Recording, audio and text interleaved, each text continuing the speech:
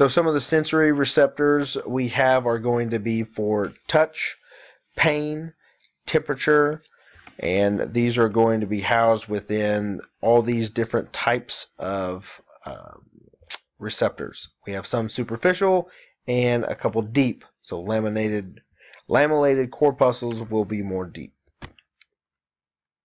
Okay. Accessory structures. Accessories will include hair, nails, and some glands. So hair, present on most body surfaces, again, except for palms and soles of the feet. This is going to be dead keratinized epidermal cells. And then genetics will determine the type of hair you have. So, parts of a hair. We have the shaft and follicle. Shaft is going to be the part you actually see projecting above the surface of the skin. The follicle will be below the skin. The root will be housed within the follicle, and this is going to be covered by epithelial root sheath and a dermal root sheath. So here we have the shaft of the hair, we have the root, and the follicle is along here. Now we also have a bulb. This is just the end of the hair, or shall we say the beginning of the hair. Also attached to the hair follicle or the root, we will see a small involuntary muscle, the erector pili muscle. This muscle is actually what causes the hair to stand on end, or causing quote-unquote goosebumps. Okay, we'll also see a sebaceous gland attached to each hair, or an oil gland. This is for maintaining health of the hair. We also have a small root plexus, so this is going to be providing innervation or nerve supply to that root. And of course, at the base, we have blood supply and drainage. All right, so here we have the breakdown of the hair. We're not going to go too deep into this, but here we can see the root. So this is going to be all those most inner layers.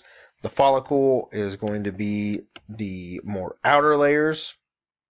Then, of course, the bulb, we see everything coming together, creating the hair itself.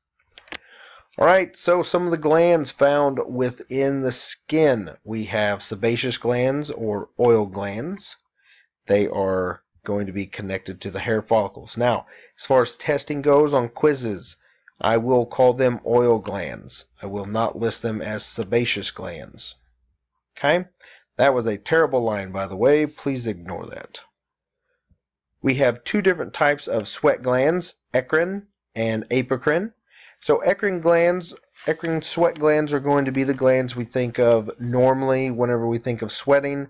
So if we are out in 110-degree weather, just simply walking around, if we have sweat collecting on our arms, on our face, this is going to be more of the eccrine sweat glands because we're helping to maintain body temperature.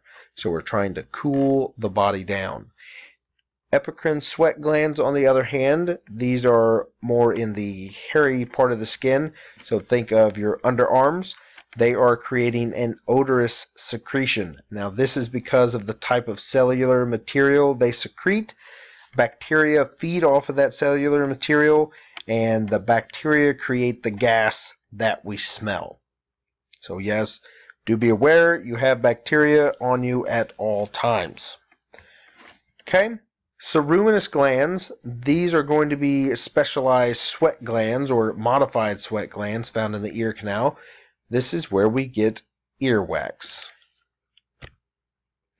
Nails, these are keratinized epidermal cells as well, so a lot like the hair, obviously a little tougher, a little more rigid.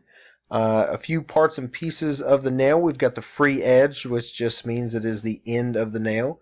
We've got the main body of the nail. The lunula is going to be this small little white half moon that we see at the base of the nail. And then the cuticle or the eponychium. And then the nail root is going to be underneath that skin. Another view. sagittal view here. Free edge, nail body. The nail bed is what is underneath the nail body. The lunula, again, that little half moon.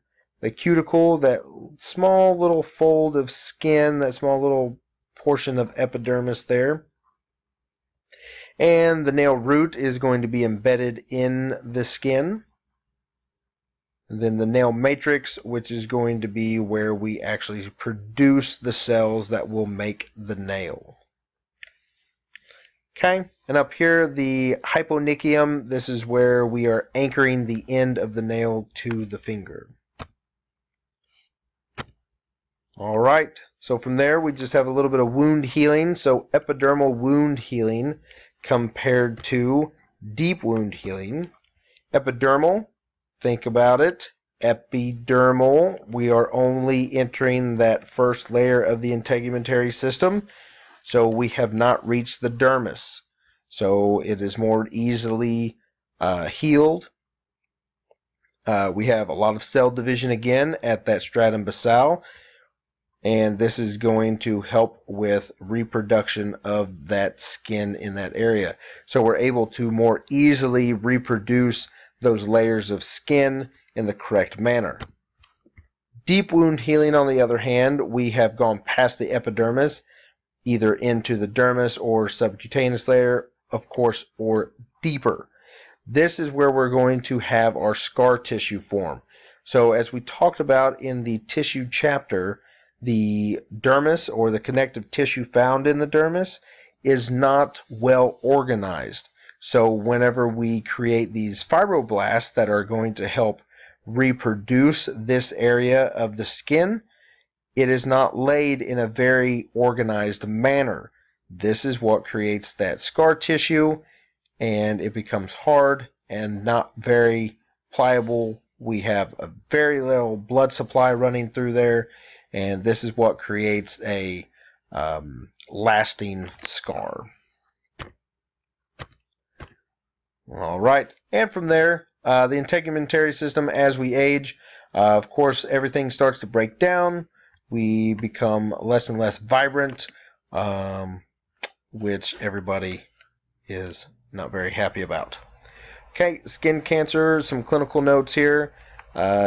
Different types of skin cancer. Please get yourself checked. Do not let anything go. We've got basal cell carcinoma, squamous cell carcinoma, and malignant melanoma. All very bad. Okay, burns. We talked about first degree only in the epidermis, more like a sunburn. Second degree is going to reach the dermis. This is where we're going to actually get blisters.